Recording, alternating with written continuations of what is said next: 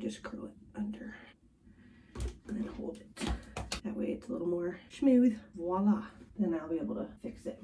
Hair is actually already cooled down, so we're just gonna do a little shake like this. And I actually need more dry shampoo. I saw lots of oil over here, yeah. Another shake. Now we're just going to finger curl it. Dun, dun, dun, dun, dun, dun. Ends.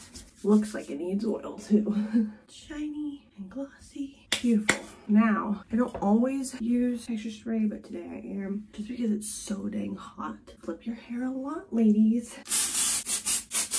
There you have it. That's how I normally do my hair. Okay, it's way quicker, but I'm gonna keep learning the air wrap because I watched like 100 TikToks of this one girl last night and she's phenomenal at it. Her hair, she does the air wrap and her hair goes boom, boom, like bounce. Beautiful. Okay, keep you posted.